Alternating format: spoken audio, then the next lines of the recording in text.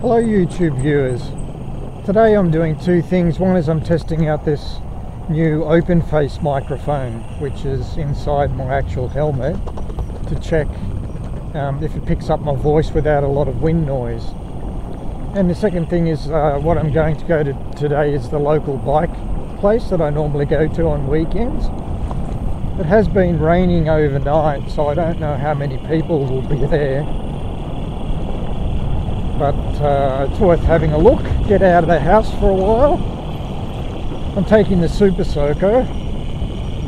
I had it charged up a few days ago to 100% and I haven't used it, so it's not really good to leave the batteries fully charged, the lithium ion batteries.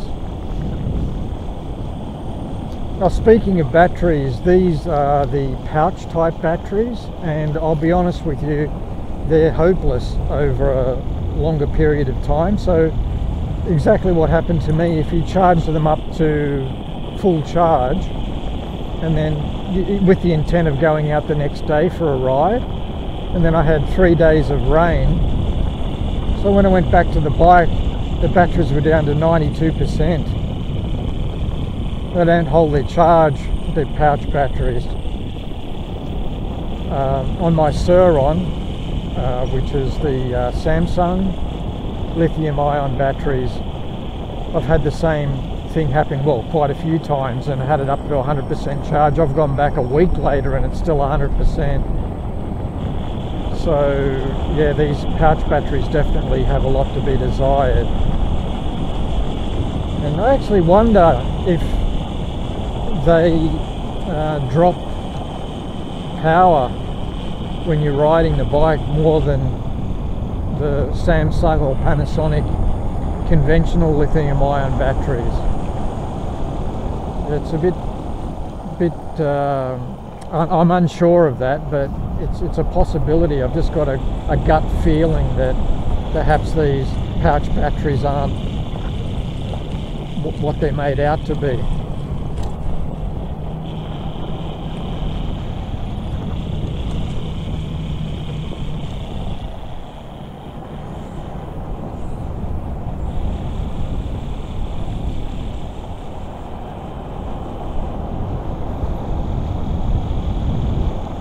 Go back out in the sun again.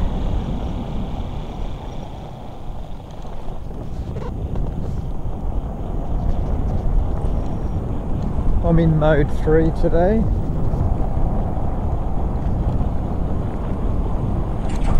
There we go. Just get down this hill and then we can start the main part of the trip.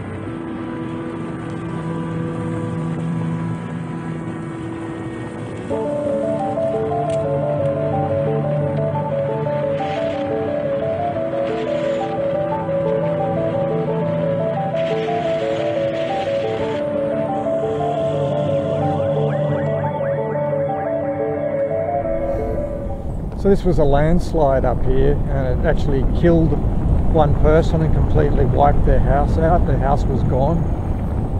And well, obviously it was at the bottom of this mountain, but this is the top part where the landslide started. So the road's closed until they repair the area that was damaged. But as I said, I can actually just get the bike around the part here. It's just here. The landslide went right up from up the top here in the blue sheet right down to the bottom there.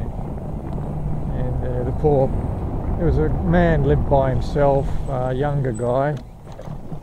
And yeah, the mud and thousands of tons of soil and everything just wiped out everything. I don't know how long it'll be before they get this road open, but anyhow, we can get past on the good old Super Soco Wanderer. It's quite happy to just jump a few sandbags.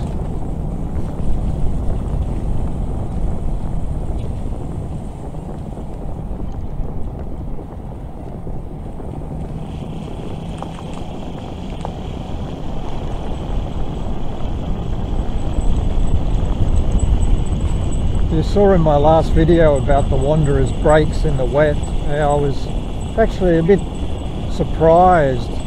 Well, not a bit surprised, I was extremely surprised, because I would have expected the designers to actually take this bike out on a normal road and ride it in all weather conditions for testing purposes.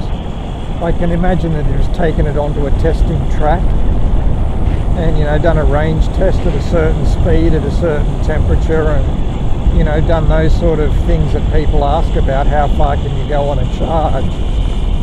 But I really don't think they've tested it long enough in you know, all weather conditions out on a normal road, up and down hills and pouring rain and those sort of things, because they would have easily been able to come back and go, oh look George, these rear discs, and they just don't work in the wet, we better do something about them. They just had, I don't know, they just had no idea.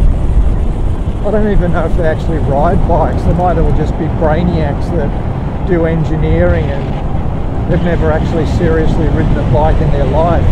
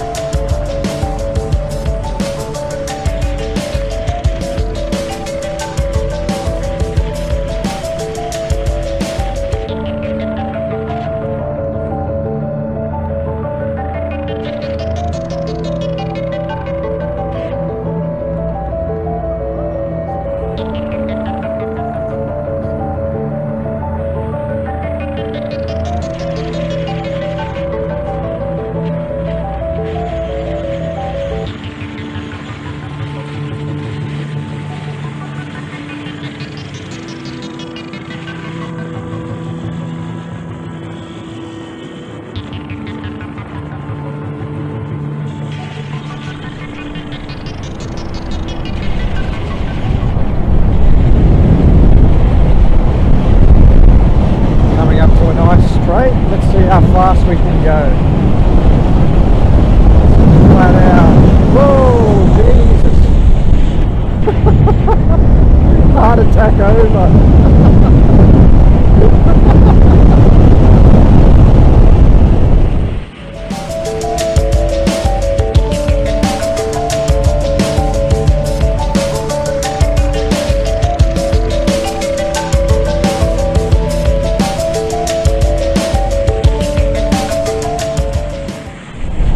Fast as it'll go.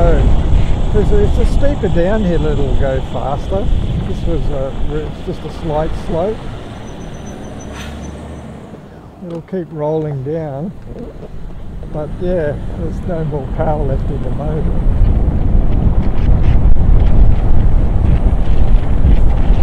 See if I can overtake this truck.